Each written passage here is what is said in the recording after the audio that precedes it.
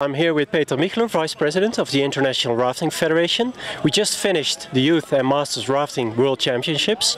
Peter, what do you think of the event? What was your experience?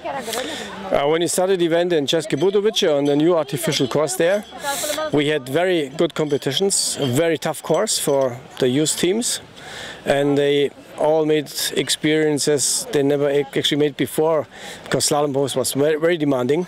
And there was a lot of 50 penalty points there. Yep. But by the end, most of the teams managed to negotiate the racing course there very, very well. Yep.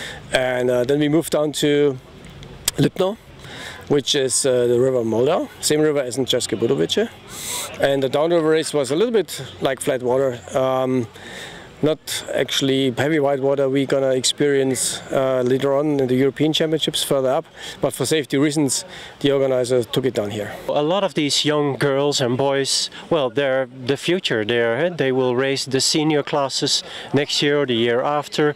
Have you already seen something interesting in terms of future potential? There's definitely future potential, and teams will mix up together with the young boys. Like in every nation, some elder ones actually will step out of boat and new ones come in. And I guess we will see some faces then at the next World Championships, maybe next year already in New Zealand or the year after in Indonesia. 2013 will be the World Championship in New Zealand.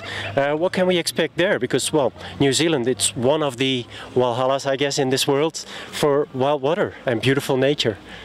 The rivers there are very tough. You know, like Katuna River has the one with the biggest commercial raft, the drop of 7 meters. We don't race that, you know, but it's the same river, and we were going to see very good competitions there.